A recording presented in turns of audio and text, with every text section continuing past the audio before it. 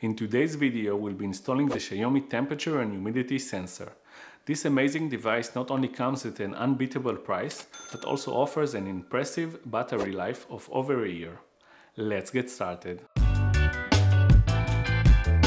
First, you will need the Xiaomi temperature sensor. It's compact, sleek, and operates on Bluetooth for wireless communication. Plus, it's battery operated and lasts for over a year.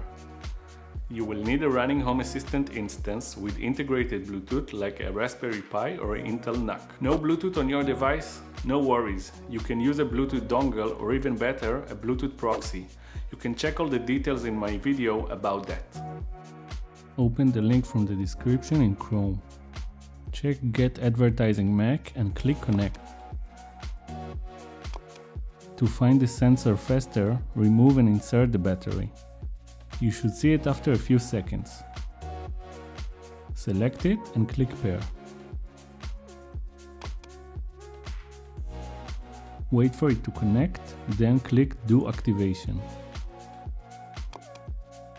It will take a few seconds to activate. Click on Custom Firmware version 4.2 and select Start Flashing. It should take about a minute to flash. After it finished flashing, click Reconnect. Wait for it to connect successfully.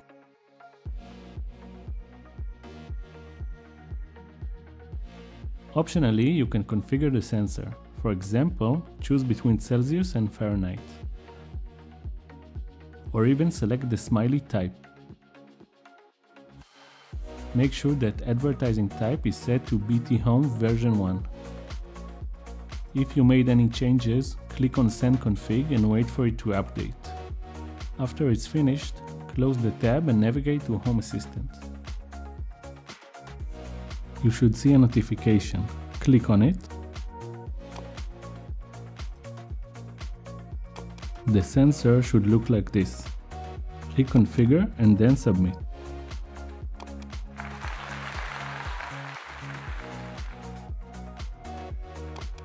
As you can see, the sensor started reporting data to Home Assistant.